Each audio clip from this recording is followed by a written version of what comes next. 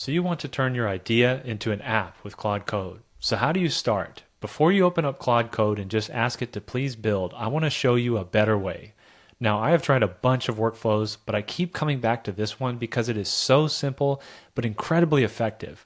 Let me show you how to turn Claude Code into an AI assistant that builds exactly what you want. Here's the thing, Claude Code is incredibly powerful, but it's not perfect. It has no memory between sessions, for the most part. And when you're running tasks, it doesn't always know where it's at in the project. Every time you start a new conversation, it's like bringing in a new developer who knows nothing about your project. You end up explaining the same things over and over, and sometimes Claude recreates files that already exist, and tasks get duplicated or forgotten entirely. But what if we could give Claude Code a much better memory bank? And that's exactly what this framework does. This simple framework has just 4 parts to take Claude Code to the next level.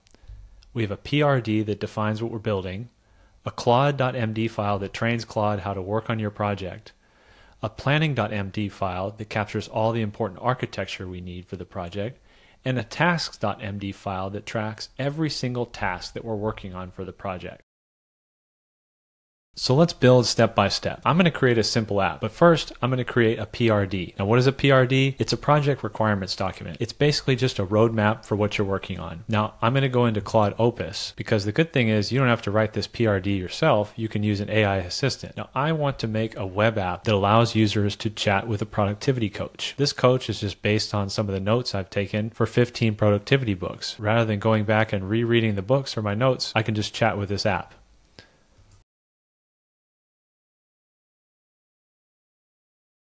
And here we go. After just a minute, Claude Opus has generated a super detailed project requirements documentation. And look at this. I mean, they even put in stuff like user stories, technical requirements, success metrics. I mean, this looks like we're about to put a pitch deck together to give a VC. Now, once we have the PRD, this actually is not going to go directly into Claude Code. We're going to create 3 other files that will serve as the baseline for our project and will initiate our first prompt to get the app going.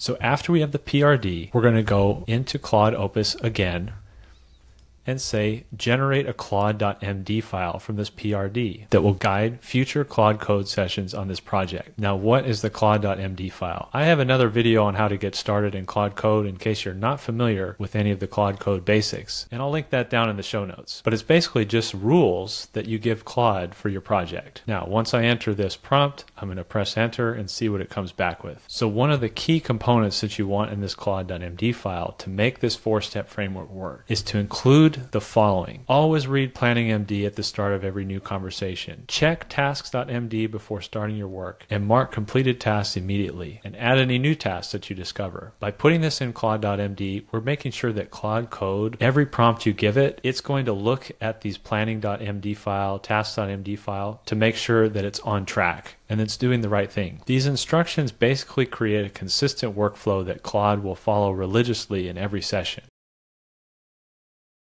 Okay, this is great, but we're not quite done yet. There's 2 more files that we need to put together, Planning.md and TASKS.md. Now these serve slightly different purposes, but each is very important. Planning.md is basically the project vision. It's your architecture, technology stack, required tools, etc. What language are you working in? Are you making a React app? Are you making a Python app? These kind of things. The Tasks app is exactly what it sounds like. It's literally just a list of maybe even 100 or 200 tasks that you have to go through to create the app. And Claude Code is going to actually check them off as it goes through each one. This makes sure that even if you're starting new sessions, it knows where it's at in the project. If something's already been done, it's not going to redo it. It knows exactly where to pick up, exactly where you left off, and what to do next. So I'm going to go and enter the prompt to create Planning.md.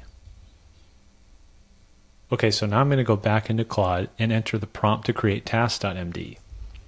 Very simple, and again, I'll put all these in the show notes so that you guys know what to do for your project.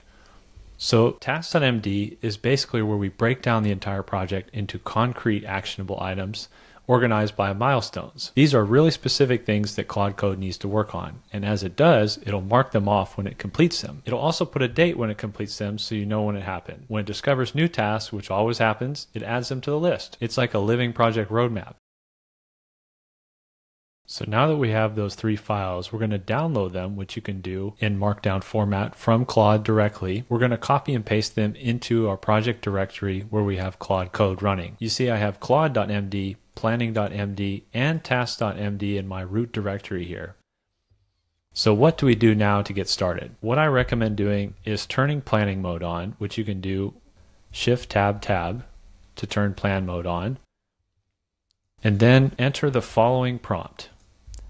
Please read Planning.md, Claude.md, and TASKS.md to understand the project. Then complete the first task from TASKS.md. If you already have a project going, you can enter up something like check Claude.md, Planning.md, and TASKS.md to see where we are in the project, then pick up where we left off. It's that simple. Every time you open Claude Code, you can start exactly where you left off without losing any progress or any context. It all gets stored in these files. That's the beauty of it. So Claude doesn't hallucinate, Claude doesn't mess up, and you get a beautiful working app. Here's a pro tip. If you get to the end of your session and you're wondering, what do I do now to make sure all this progress gets stored in the context? And remember, Claude Code doesn't have unlimited context. When you're working, you'll notice that it will tell you you have a certain percentage left before it clears the context. And it is recommended that you clear context a lot so that you're getting better results and the AI is not hallucinating. But when you clear, you lose all the previous context and progress done. Even though we have these three files, how do we make sure that that progress is getting summarized? Now you can come in here and say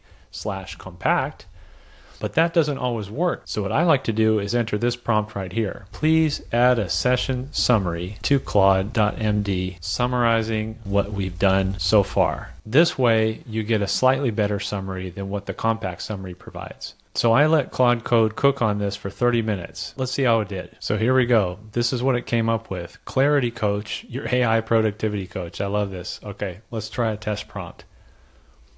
It might take a few seconds to call the API. This is running on Gemini 2.5 Pro in case anyone's wondering. And I mean, Claude Code did a pretty good job on this UI too. This doesn't look super generic. I mean, I like the way this looks.